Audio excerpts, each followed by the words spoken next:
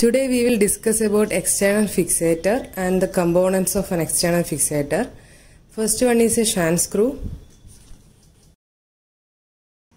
It has got a quadrangular top, shaft, threaded end and a tip.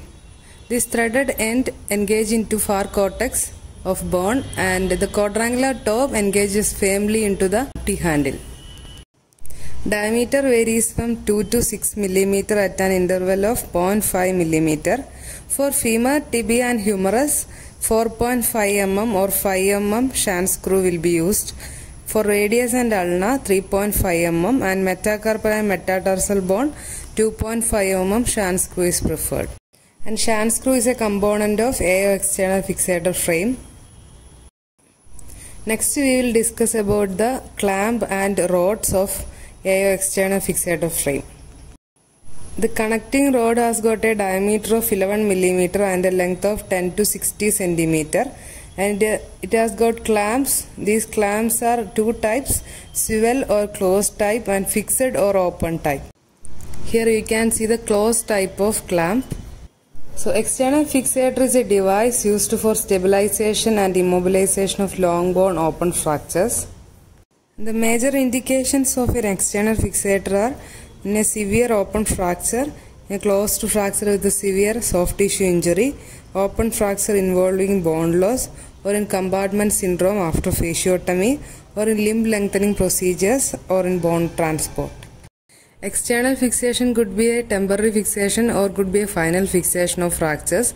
In case of temporary fixation, after placing the external fixator, we can give IV antibiotics and let the soft tissue to heal and wait for 2 to 4 weeks. After removing the pins and if pin sites are clean, we can convert the external fixation into a intramedullary nailing or a plating.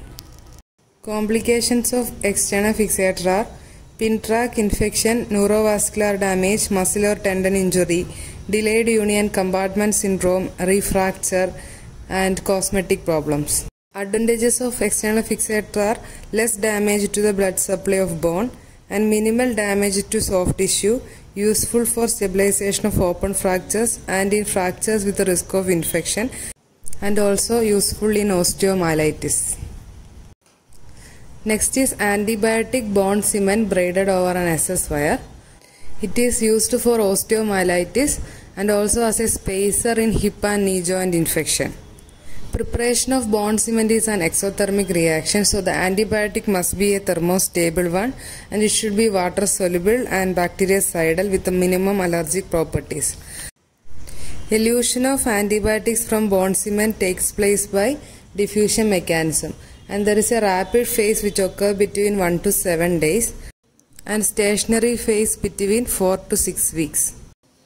Elution of antibiotics from bone cement depends on the surface roughness, porosity and concentration of antibiotics. Next is Ilizarov's external frame. It is based on the principle that growing bone changes its form and volume according to external stimuli, that is the Wooll's law. This Ilizarov external frame produces a continuous distraction force which can lengthen or correct the deformities of bone.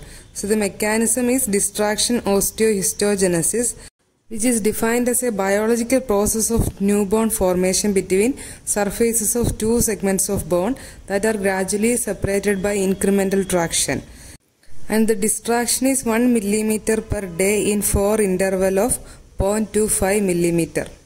Phases of distraction osteogenesis are: latency phase is the interval between osteotomy and lengthening is called the latency phase. It is usually 7 to 10 days. Next is the distraction phase where the correction and lengthening takes place. Last phase is the consolidation phase, is the time from the end of distraction until the bone union. And the consolidation phase is usually 2 times the distraction phase. Next we will discuss about JES or Joshi's external stabilization system. It is developed by Dr.B.B. Joshi in Mumbai, India.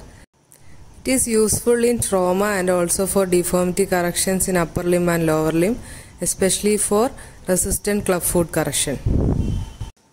Parts of JES are, it has got a connecting rod, distractors, link joint and K-wires for application of JES into the bone. The mode of action is differential distraction. As compared with Ilizarov, it is fractional distraction. So what is differential distraction? Here the concave side of the deformity will be distracted twice the rate of the convex side.